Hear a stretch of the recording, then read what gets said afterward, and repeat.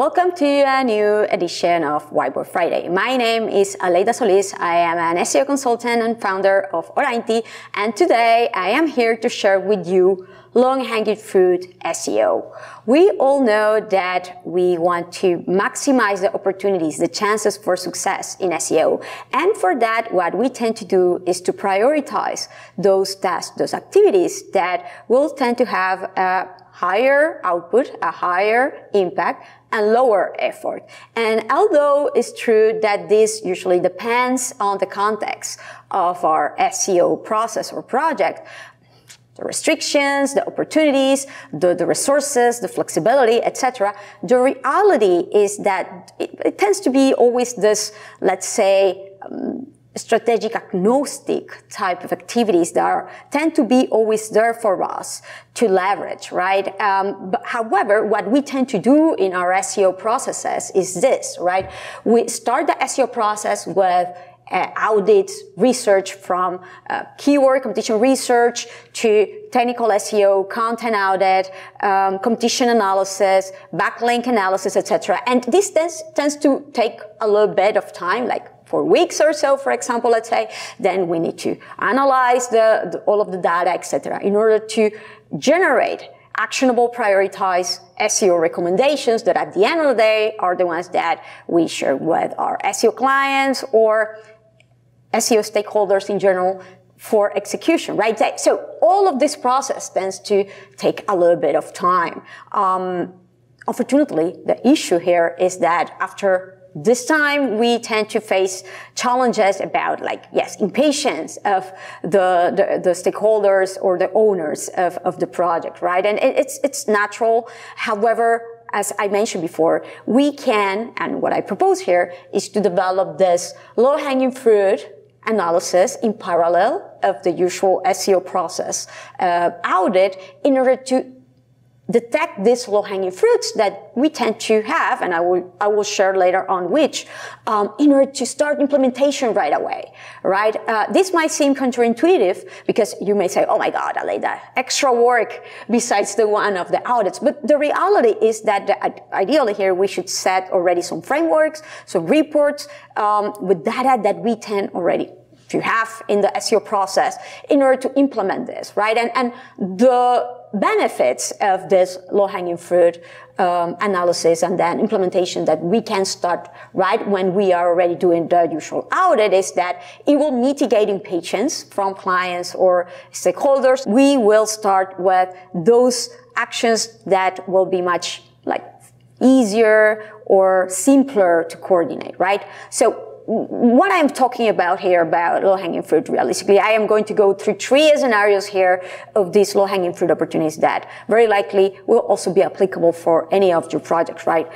Improving the click-through rate of top-ranked pages. If we go and take a look of our current rankings using whatever ranking tools that you use, Google Search Console even, you can take a look at which are those top-ranked pages that are already ranking for relevant queries that are important, meaningful for you, that have opportunities to improve their click-through rates, that the click-through rates are too low for the rankings of these pages, and you can try to identify if some of the things off with the snippets, with the titles, with the meta descriptions, for example, or if these pages are not maximizing the visibility because of the lack of structured data implementation and the reason why they are not generating rich snippets or including a very important, meaningful, relevant search feature, for example. And that is the reason of why the click-through rate is too low. And you can go and straightforward improve those, right? With the snippets too, I have to say, I have found many more scenarios in which Google was rewriting the title, which is now more common than before. And even if Google tries to rewrite it in a way that is still meaningful and relevant, the core key aspect of that particular page a few times have been eliminated.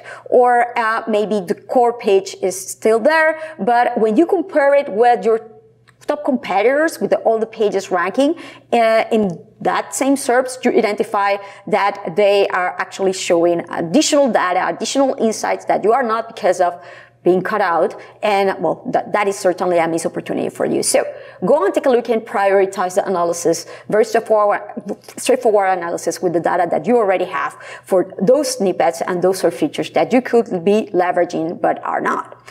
Then you want to take a look also at those relevant queries that you are ranking with non-relevant pages. Maybe in the past you created pages that better match the intent for those queries, not anymore, or maybe you created at some point many different pages targeting similar queries that made sense in the past, but not anymore either, right? And you may find scenarios of content cannibalization issues or lack of content issues, right? And for that, what I will highly recommend is to analyze for which of your relevant queries you're ranking with more than one page, to identify, to assess if this is detrimental in that scenario, if less people are clicking or know where to click because of that, if you could be consolidating these pages in order to run better, to pass the value to a single page, and to consolidate all of the metrics in a single page instead. And for that, highly recommend to check those relevant queries for which you have a couple of more than a single page, right? And then which is the right page to rank, if it is better to just have one redirect to a single URL, or to differentiate this additional page that you have there, because you can identify that it might be also valuable to just tweak it a little bit or optimize it a little bit to refer it and to rank to another query that is equally as relevant for you too. Second scenario here for low-hanging fruit opportunities is to optimize internal links of almost ranking pages, right? You probably have these pages that are not yet in the top 3 or top 5 positions as these others, but are in the top 10 already, top 6, top 7, etc., almost ranking for very important, meaningful, highly relevant and search queries. But when you analyze these pages, you identify very quickly that they are relevant, the content is okay, but it's the lack of backlinks that is holding you back, right? So how do we do this? Whenever you're analyzing these pages, you want to take a look at all the backlinks per page, like very quick backlink audit here, all the internal links per page. When you crawl your website, you will see how many internal links each of these have from different, all of the different pages of your website. And you want to pretty much consolidate this data in a single sheet to identify those cases of these pages for which you're in position, for position 5th, position 6, that potentially might have a lot of backlinks, but very few internal links, or vice versa. You're linking from each of your internal pages, but have very few backlinks. So there might be opportunities here too, and for that you should better link to almost ranking pages for popular queries that you're not internal linking well from the footer, for the top navigation, from secondary navigations, for example, and for those popular pages that have a lot of backlinks, for example, but they're not necessarily passing well the value to those meant to be ranked pages. You can leverage this to better cross-link to those, right? And for those that they are lacking is not internal links, but backlinks. You already have great candidates to start your link building campaigns with already. So this can also accelerate a little bit the analysis that you're doing in parallel. Last but not least, detect search shift of content decay. There might be content that you created some time ago, some years ago, that it was perfect at that time to target and to rank for certain queries. But potentially Google later on updated or shift the rank pages for this query because they identified that the intent was different, that they changed. I have seen many scenarios in which very broad queries that used to list a lot of PLPs, product listing pages, are nowadays ranking more guides and far less product listing pages, right? So you want to identify these shifts. Also, potentially some articles that you wrote like a few years ago that were like the top or the best tools for this or that, or the top of the best products for this or that. They did a little bit of update, right? And you forgot that they needed to be updated every year, for example. So these are the scenarios that I am talking about here. And for this is critical to go and take a look at your run tracking data, or even your Google Search Console, and identify like the number of clicks, the number of the position and the click-through rate that your top content, your meaningful content through the customer journey have been getting in the last few months, to see if it is going down, if it is dropping, right? And if that's the case, you go and take a look at it and see if there's opportunity to refresh or diversify a little bit, depending on the scenario for which queries the content is dropping, and update this existing content to keep its relevance based on the other top ranked pages, right? If you see that you're dropping a lot, and which are those of the pages that are like now are ranking you, to identify the gap versus yours. Also, create new content to better fulfill the need in case you identify that